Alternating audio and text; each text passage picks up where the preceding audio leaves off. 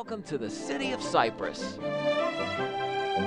Although water has always been plentiful in the city, strong Santa Ana winds have been known to blow in sand from Orange County beaches.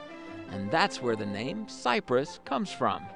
In 1895, cypress trees were planted to protect a schoolhouse from the Santa Ana winds.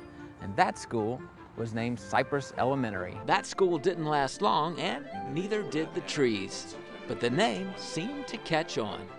The city was called Cypress before it became an official city in 1956.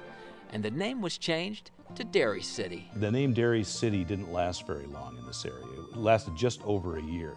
The citizens really felt that this area had been called Cypress forever and wanted the name Cypress. So after just 1 year, the city name was officially changed to Cypress. The value of land in the city of Cypress grew fast in the 1960s as the city bordered with Los Angeles and was becoming home to the commuter. Frank Vessels was a man from Kentucky who also had a big part in the growth of Cypress when he invited some friends over for a horse race.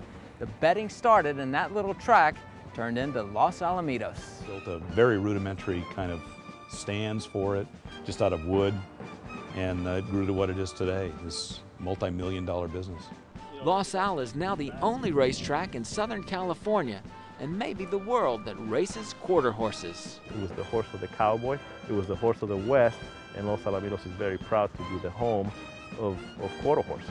From Cypress, I'm Johnny Atkinson for Daybreak OC. Up there, so I'd love to take you up there and kind of show you around.